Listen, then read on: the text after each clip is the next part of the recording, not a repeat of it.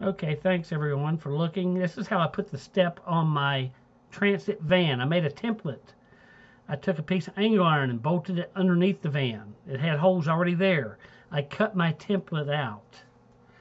I made my step, drilled holes in it, and I decided to dimple the holes rather. There they are dimpled.